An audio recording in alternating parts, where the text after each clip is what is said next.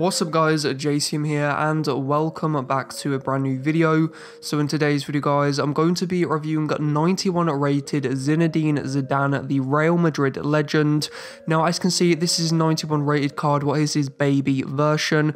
Currently it's going for just over 2 million coins and the price range on PlayStation 4 is 295,000 to 5.6 million, and then on Xbox is slightly cheaper at 229,000 to 4.3 million. He's 6'1" tall, has the high medium work rates, and as you can see he has the 5-star skill moves and the 5-star weak foot, and in the 7 matches I played with him he managed to get me 8 goals, so it isn't too bad there for a centre mid. I did also play him in the cam position as well just to test him out to see where he did work best. So now moving into some of the in-game stats. Overall he's got the 84 pace along with the 83 sprint speed and 86 acceleration, so that's perfect there for a centre mid and cam.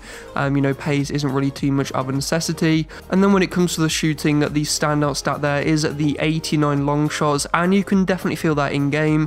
When it comes down to passing there, overall incredible, 91, the 88 crossing, 91 free kick accuracy, the 86 curve along with the 93 short pass. And then in the dribbling category there, the agility at 77 is a bit low, but dribbling, composure, ball control, all insane, so that does make up for it. Defending there is also pretty decent, surprisingly.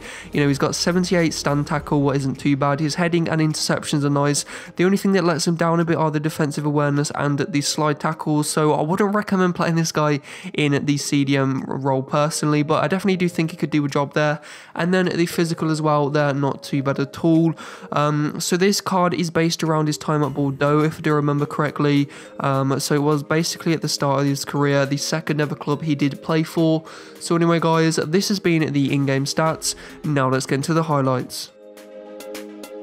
So starting off the highlights now for this 91 rated Zidane Zidane, the first pro I found with this card was his free kicks. Now, I didn't actually manage to score any free kicks in this video, but when I did take them, they were absolutely insane. The way he strikes the ball and the technique he does have, including the run up from the free kicks, just seem to be the best on FIFA that I've used so far.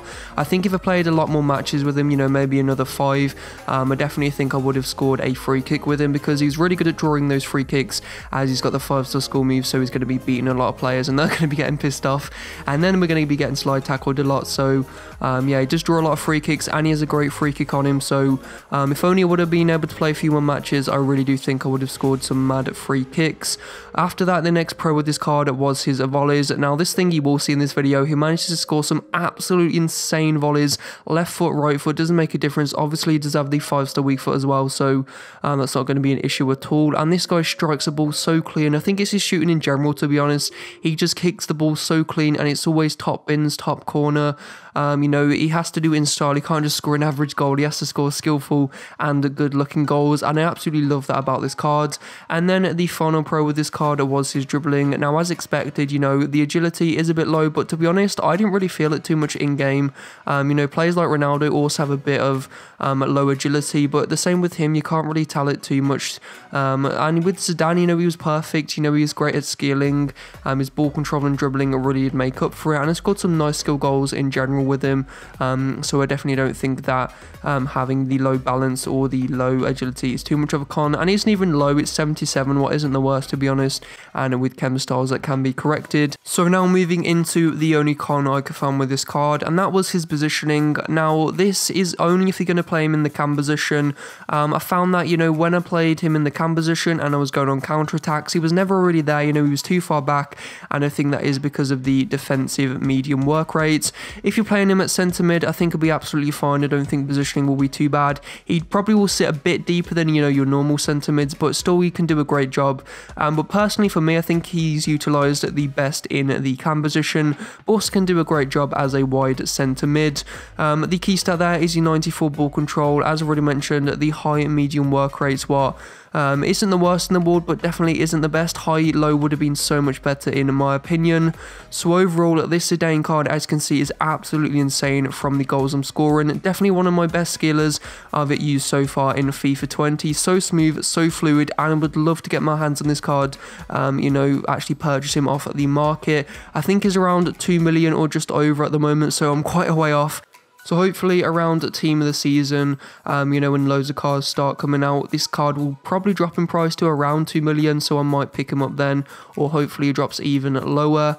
But anyway guys, this has been the highlights. Now let's get into the overview.